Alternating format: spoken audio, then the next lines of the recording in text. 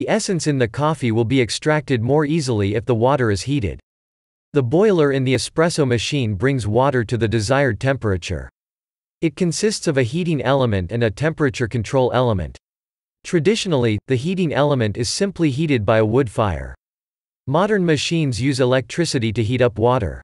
Electricity is run through a heating element that acts as a resistor to create heat through resistance. These boilers are often either on or off, so the water temperature can be very inconsistent. Therefore, they need to be controlled by a temperature control element to reach the exact temperature that a delicious espresso requires. The temperature control element is generally one of the following three types: simple thermostat, PID, or digital temperature control. Simple thermostats are small and inexpensive, but it's hard for them to get the exact temperature every time. A PID is short for a proportional integral derivative controller.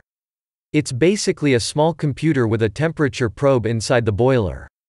The computer continuously reads the water temperature and turns the heating on and off depending on the set algorithm. A digital temperature control functions in a similar way as the PID. The only differences between PID and digital temperature control are that PID offers more control and information through a digital display and that users can adjust the algorithm on a PID, but cannot with digital temperature control.